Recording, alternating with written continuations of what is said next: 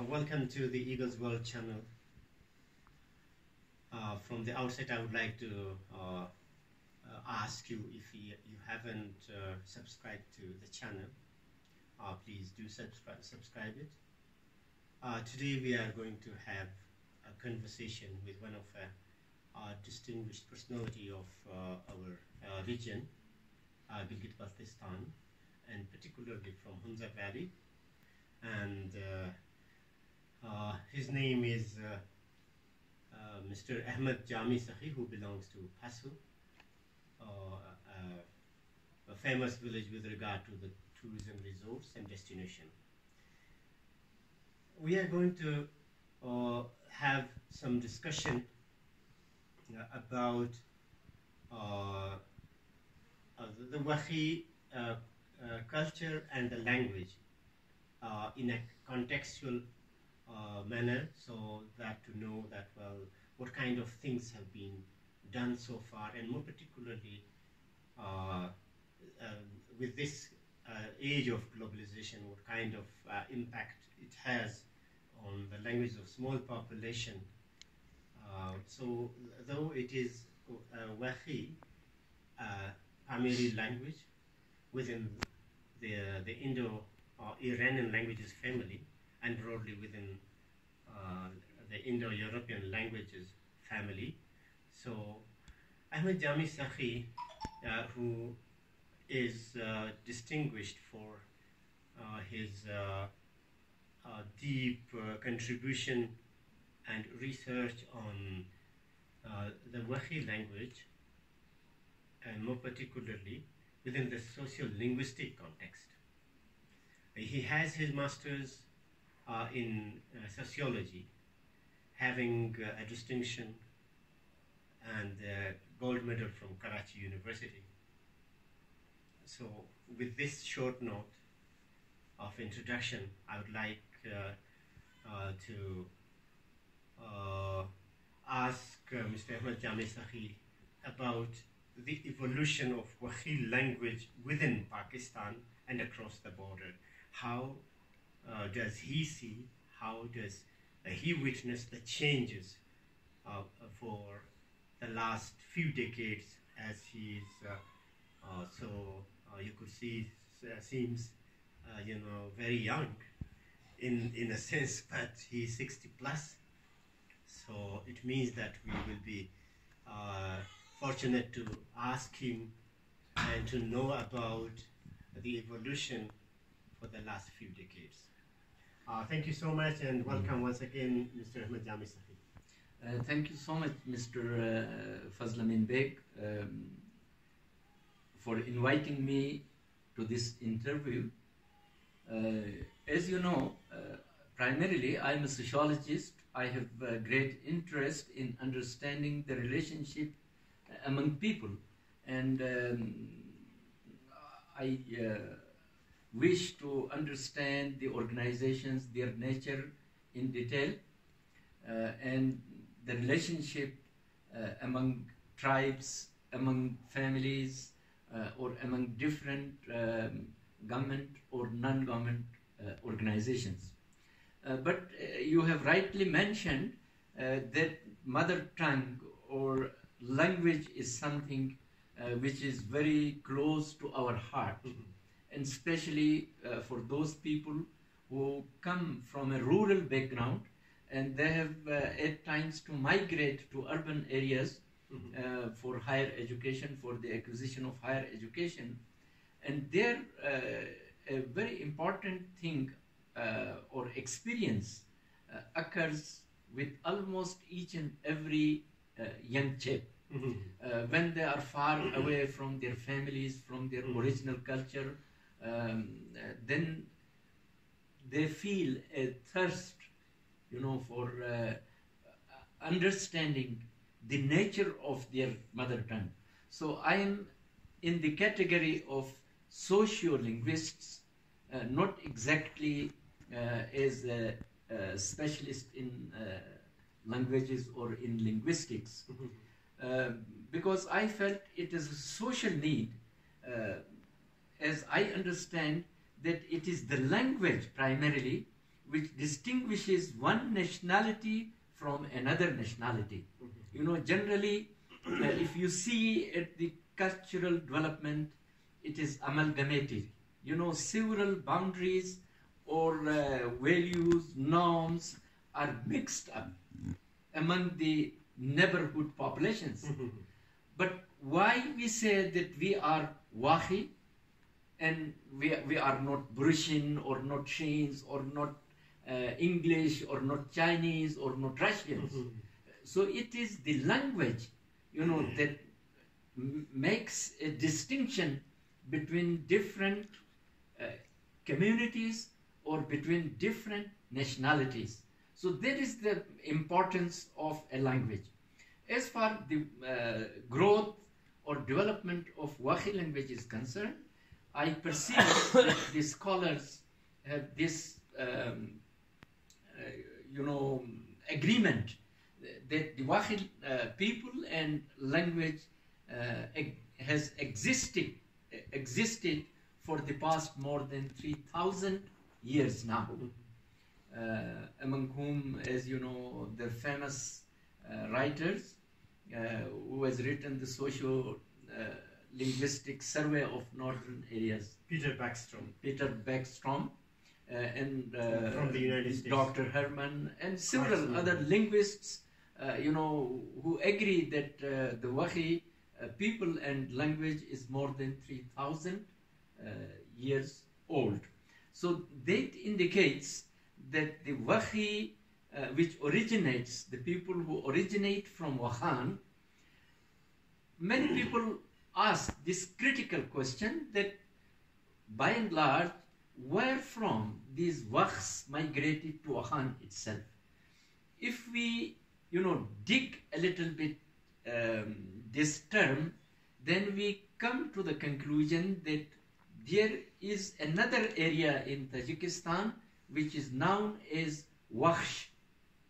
And there is also smaller areas which are named like Wakhjir or something, which indicates some relationship with Wakhis, you know. So as I perceive that the people of Wakhan have migrated from Central Asia, from Wakhsh area into Wakhan. And the Wakhan Valley has been named after the Wakhis, you know, because from Wakhi, usually this Wakhi has been termed by outsiders to the people living in Wakhan corridor, whereas the Wakhis themselves, they call or they term themselves as, they term their original space from where they have migrated to the neighborhood areas as Wukh, and the people are known as Wukhik, which has abbreviated letter as Hik, and their language is known as Hik or Zik. Zik in Wakhi language denotes a language. So Hik or Zik means the Wakhi language. So that is the origin of this language. As you have studied and traveled more than I have done, in different age and in different era, you know, people from Wakhan have been migrating to neighborhood areas, and in some places they have retained and maintained their identity even till now, like the Tajik Milize in Goma district, I think in China, and the Tashkurgan area where the Wakhs have maintained their language and culture. And similarly, the people in Upper Hunza, which is known as Gujal nowadays, is an administrative sub-district or subdivision of Hunza district. Likewise, later, in a quite later stage, some Wakhis have migrated from Wakhan corridor to Ishkoman Valley, and some have migrated to Upper Chitral, which is neighborhood valley of the Wakhan corridor, to Barogal area, and have settled there. So the causes of migration have been described in different ways. You know, some migrations have taken place by people who were not happy with the governors or with the kings of their time in Wakhan. They had some differences. So I think some people have migrated because of those differences, because they couldn't survive under those rulers. And if we study the period of Great Game, which happened between British Empire and the Russian Empire, you know, and both these empires or both big powers were trying to grab more and more regions and more areas, and they were advancing. The Russians were advancing from Central Asian side towards Wakhan corridor, whereas the British government was advancing from Gilgit-Baltistan side, you know, and finally they came to an agreement that the people of Wakhan are relatively peaceful or peace-loving people. Therefore, they termed that valley as buffer zone, which perhaps means that the people who love peace, therefore it should be no man's land sort of place. You know, nor the Russians should cross that valley, nor from the south the British Empire should cross Wakhan corridor and move toward Central Asia.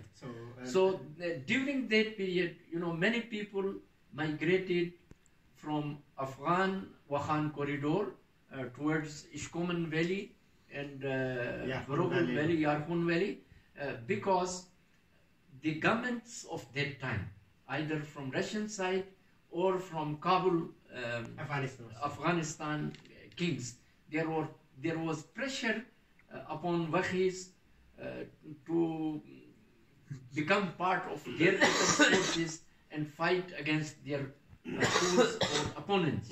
So that forced some of the peace-loving people to migrate along with their families towards these southern valleys from their original areas, and they settled in these areas. All right.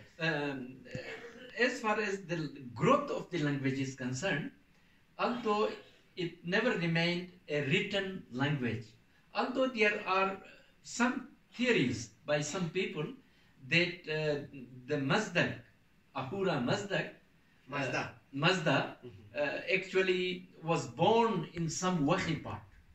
This is one of the myths, theories maybe, or theory or a myth that some people believe that why his thoughts or his theology was written and great books came into existence like the Avesta, because there was some script available in the distant past, but it yet needs to be further researched.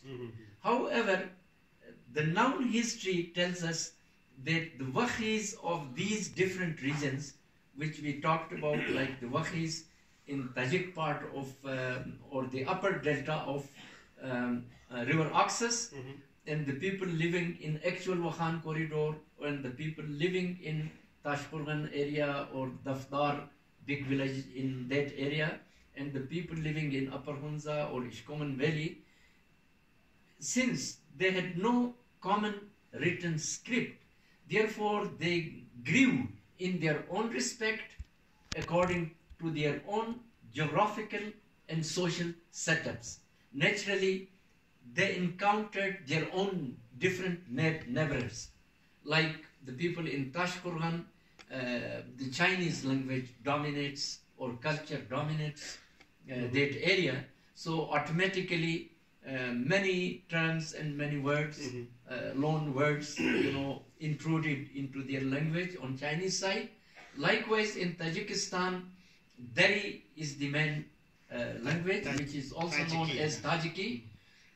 So other smaller communities living in Pamir, there are so many languages there. You have visited that area, like the Shirnani or Shoghni, and the Wakhi, and the Bartangi, and the Yazgulami, and many others. Yes, Ishkashmi and many other languages. So I think they are naturally influenced by the effect and impact of the Tajiki or the Dari Persian language. However, you know, as far as its written history is concerned, those explorers, you know, the British explorers especially, and the Russian explorers who visited the Wakhan corridor on Tajikistan side or on Afghanistan side, you know, they collected certain glossary or collection of words, and they also, some of them also tried in their own context to understand the nature of Wakhi language. Okay. So may I interrupt here for a while, please? So thank you so much for giving us a detailed background about the Wakhi Pamiri or Wakhi Tajik language. Could we come to a point and to see in your own lifetime, for example, now you are 60 plus, so if we go back and observe your mother tongue, the Wakhi language, that when you were 10 years old, and from that time onward to this time, what kind of changes you see, you know, practically in your language? I think, Mr. Fazl Amin Sahib, that there is a lot of change, or very fast change, especially in linguistic terms. We call it language switching. So the language switch has increased tremendously these days, because on the one hand, we are influenced by English, which is an international language and a lingua franca globally. So many tourists, thousands of tourists, they visit Hunza Valley, Upper Hunza Valley, which is Gojal, and other valleys of the northern Pakistan. And similarly, our national language is Urdu, you know, and we have several Urdu TV channels. You know, we have radio media, and we have print media, and many other sources of language, you know, which are intruding and naturally influencing our language too. So our younger generation, knowingly or unknowingly, they switch their language several times into English, into Urdu, and into other neighborhood languages. So I think when we were young and small kids, you know, at that time the language was much pure. Our previous generation and the generation before that, you know, our papas and grandpas and mamas and grandma, they were speaking in pure Wakhi, whereas that can't be expected in today's world because of the tourist influence, because of the media influence, and because of the schooling system. You know, because our kids, they move to educational institutions locally, regionally, and nationally. And some of our children, you know, they move even across the national border and move to international institutions for higher learning. So when they return back, they do not lose part of their language, but they also bring in new terms, new ideas, and new thoughts. So that is how as I see and foresee it, that the change is tremendous, which is not fully understood by educated as well as our illiterate people. But the change is taking place at a very fast pace. Thank you once again, Ahmad Jami Sakhi sir. So another question I would like to ask, for example, in the context of Gilgit-Baltistan and Chitral, particularly in this region, you see there are more than 10 languages spoken here. And then in this age of globalization, there are a lot of things. It has its positive impact as well as negative. So one of the theories or the notions, as different experts have given, that, well, the languages of small population like Wakhi or other languages spoken indigenously in this region, they are endangered, and some of them may lose their identity, and particularly at the verge of extinction. How do you see Wakhi and other languages of Gilgit-Baltistan and Chitral region? And then what could be done in that respect? Thank you for raising this critical issue. As far as I understand, there is a positive side of it, or a hope that these languages might survive maybe in the next 500 years or 1,000 years or more, because our younger generation, on the one hand, we are losing, as I already narrated, part of our cultural norms, values, and words, terms of mother tongue. But on the other side, many new educated youngsters are coming forward. They are conducting researches into these native languages. There is national as well as international, interest in the languages that are spoken in this part of the world, because the anthropologists, the linguists, and the historians, they feel that these languages embody not only words, but they embody essence of culture, and there is a lot of hidden human history attached to these languages. Yeah. So therefore that again gives us a hope that the institutions which are working for the protection, preservation, and promotion of these languages, that is a hope for the educated people. And the language of the Department of Linguistics in Karachi University, and there is another hope that the local government or the native government, provincial government, is considering of making these native languages part of curriculum at primary level. So if that happens, then we hope that these languages will survive longer. And these languages will survive if the people themselves, they take interest into their mother tongue and they keep speaking it.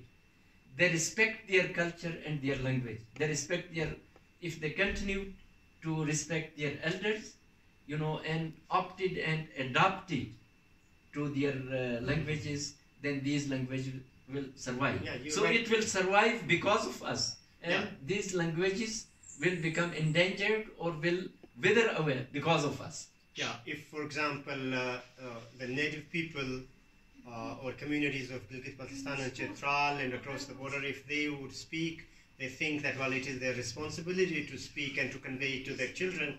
And on the other hand, if they become irresponsible, then there will be the negative aspect. If they are responsibly taking interest in it and then convey it to their children, then it could survive or sustain in the near future. So one of the, maybe this could be the last question. Sure. For example, you rightly mentioned about the local government's interest and patronage with regard to the local or the native languages preservation and promotion at primary level in the schools, you say. So, for example, in that respect, when we see here, you know it very well when we talk of introducing them in the schools, and like, for example, Wakhi. So you saw that, well, the basic thing was with regard to the script, where the local government, they try to influence our people to against their will for the script, and the same happened or holds true with regard to Balti language. So how it could be then introduced? For example, the basic thing in the schools to introduce to the children is the script itself. So what would be your response to it? Thank you very much. I believe that the Wakhis have rightly raised their right to speak, or their right to write in the script of their own liking, their mother tongue, because it is the mother tongue of the Wakhis and none else. So therefore, the decision about the adoption of a script should be made by the native speakers, so which is done in favor of anglicized script, which, as you know, it was first introduced by the globally renowned Wakhi, first PhD from Tajikistan, Dr. Bagshaw Lashkarbekov. So you further propagated it and convinced our people to some extent, and the Forum for Language Initiatives also introduced it to some extent. Did I propagate it or did I promote it? You promoted it. Yes, you promoted it, of course. I shouldn't say propagated. Yes, somehow publicizing or propagating is also correct term. Yeah. So I think now, globally, since English is a global language, its script is global, and its vowels are more easy to adopt and to pronounce these languages, these mountain languages. So I believe that the primer that has been recently promoted or published by Wakhi Tajik Culture Association should be acceptable to the local government and to our people across the border, because this is a global era. The electronic technology, the internet has made all communities global. So our community are permanently settled in more than 6 countries, and our highly educated youth are settled globally in different big cities like Sydney, Australia, or London, or New York City of USA, and Ekaterinburg in Russia, Moscow, and Canada, etc. So I think that makes us a global community. Therefore, the script that has been prepared by Wakhi Tajik Culture Association should be acceptable to the local government as well. So thank you so much. I wish that we could continue it because of the length of the video. So I think that I'm compelled to end it up here. But with this note that, as you have rightly mentioned, the significance of the Wakhi Primary language, and not only in a historical context, but also highlighting many crucial aspects of this language up to his time, your own time, our time, and also shedding light on the languages of small population of Gilgit-Baltistan and Chitral as well, and across the border in Central Asia. So I'm so much grateful to you for sparing it was a pleasure. Time. It was a pleasure talking to you. Thank you very much. And your knowledge to this channel. At the end, I would like to I would like to pay my gratitude to our videographers, both my nephew Tosif Ahmad Sakhi, and also to my daughter Surush Eman Beg, that you helped us, facilitated us with regard to this program. Welcome. Thank you so much. Welcome.